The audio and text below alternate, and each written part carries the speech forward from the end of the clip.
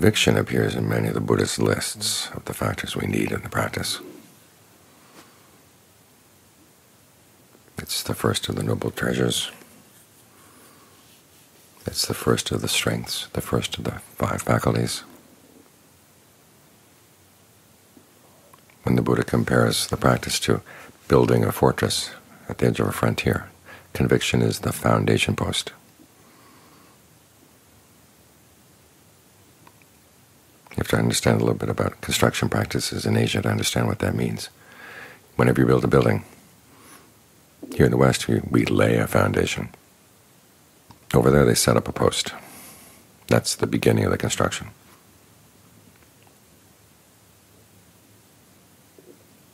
Even when you build a city, they put up a symbolic post. There's what they call the Lak Muda in Bangkok, and there's also one in Chiang Mai, and quite a few of the other provincial capitals of Thailand. It's a shrine. That was the first thing that was set out when the city was to be built. And they were very careful about the time and the place to make sure that it would be auspicious.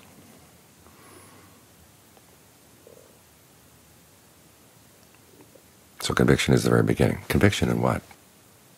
Conviction in the Buddha's awakening. That's the standard answer. But what does that mean for us?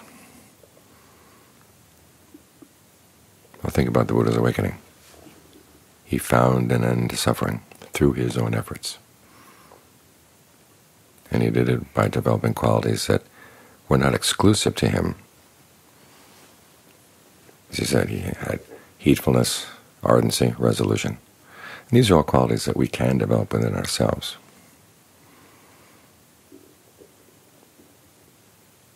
So conviction basically means conviction in the power of human action. At the very least, to make a difference between whether you're going to suffer and whether you're not going to suffer.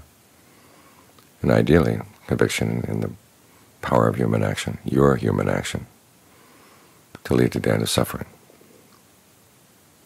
As the Buddha encouraged you. If he could do it, others can do it as well. Human beings can do it. You're a human being. You can do it too.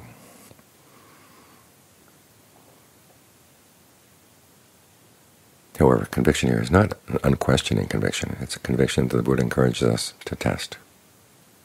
As when you're setting up a building, you put the foundation post in the ground, and then you shake it a little bit to make sure that it doesn't shake, to make sure that it's firm. And in the same way, the Buddha doesn't tell you to be unquestioning with his teachings. In fact, he encourages you to test them. It's because he believes in the power of action to make a difference. That's how beliefs can be tested. If you didn't believe that actions could make a difference, then how could you test something? If you believe something, it would make any difference at all. But here we're making the assertion that because you believe certain things, it's going to have an impact on your actions, and those actions in turn will have an impact on the happiness or the pain, pleasure or pain, happiness or sorrow that you meet with. So this is the kind of conviction that you want to shake a little bit, ask questions. The Buddha himself asked a lot of questions in the course of his awakening.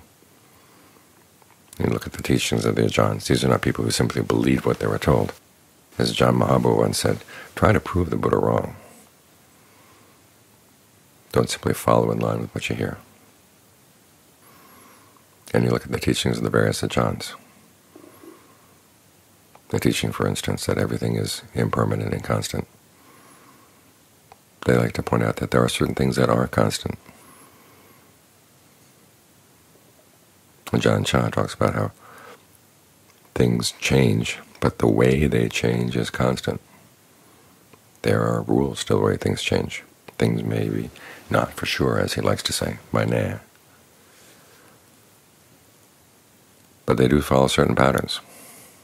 If they didn't follow certain patterns, we'd be up a creek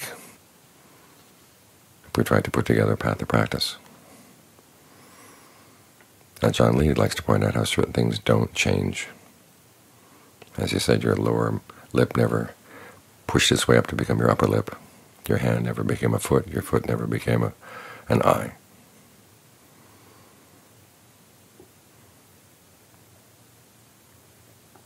And you look at his explanations of the three characteristics. He says before you're really going to understand inconstancy, stress, not self, you have to take what's inconstant and make it constant. You take what's stressful and make it easeful. Take what's not self and get it under your control. In other words, you take this mind,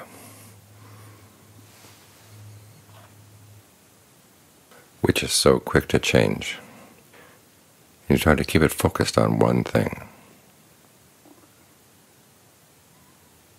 continually. You take this body, which has its aches and pains, which when you sit for long periods of time usually can get very stiff, and you learn how to sit for a long period of time with a sense of well-being.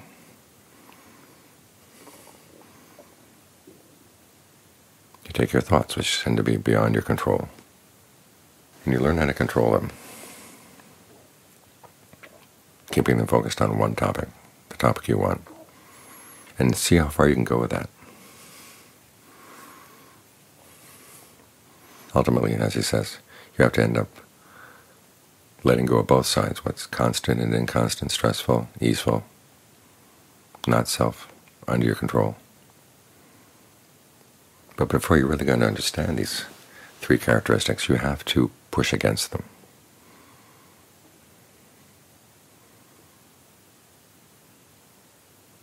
And there's something in the Buddhist teachings that encourages that. On the one hand, it does have us be convinced in the power of action. This is one of the teachings that he defended most.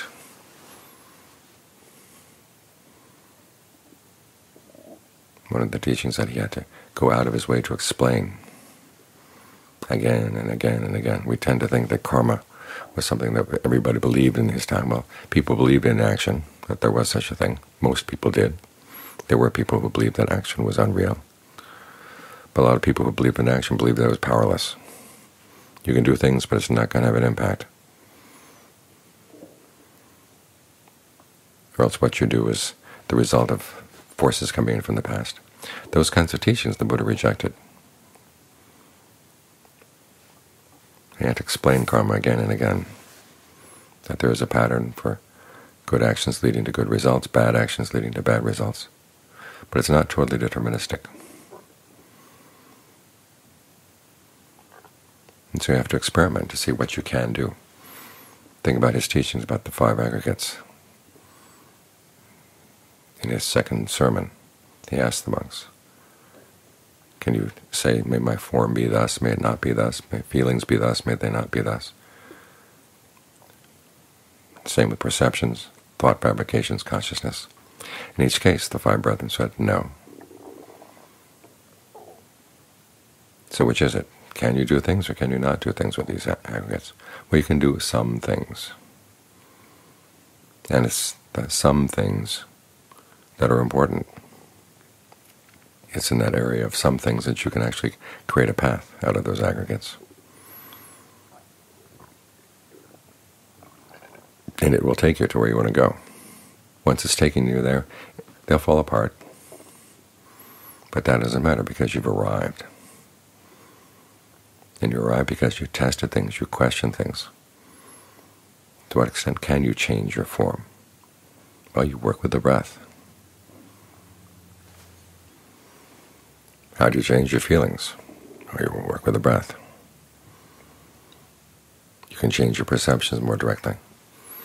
Sometimes this takes willpower. You're used to perceiving things in a certain way, and the Buddha recommends, or John Lee recommends, other perceptions.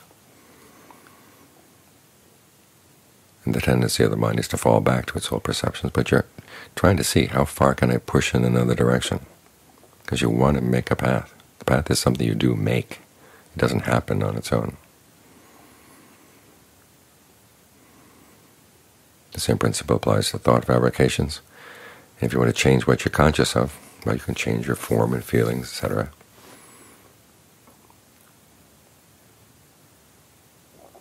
The quality of your consciousness will change. You can spread your awareness to fill the whole body. That's something that can be done. You can create a path.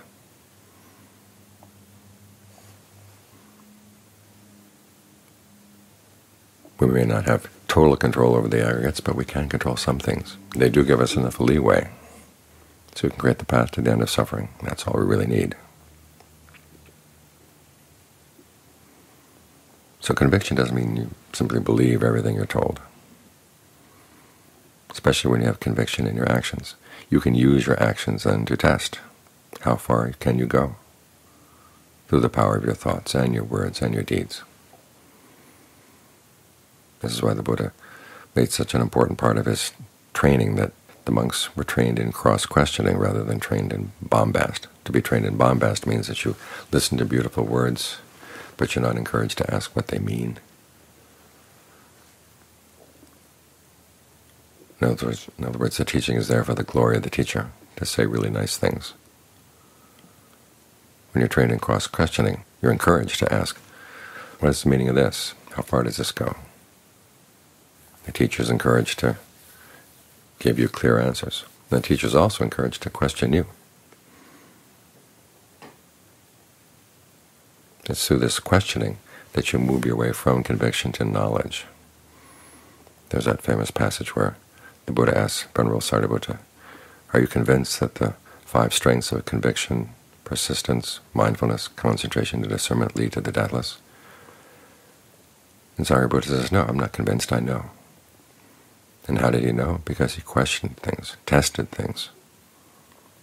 himself.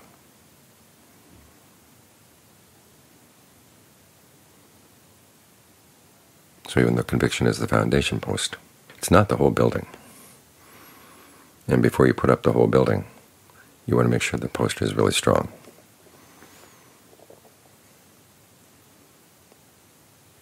So try moving it around.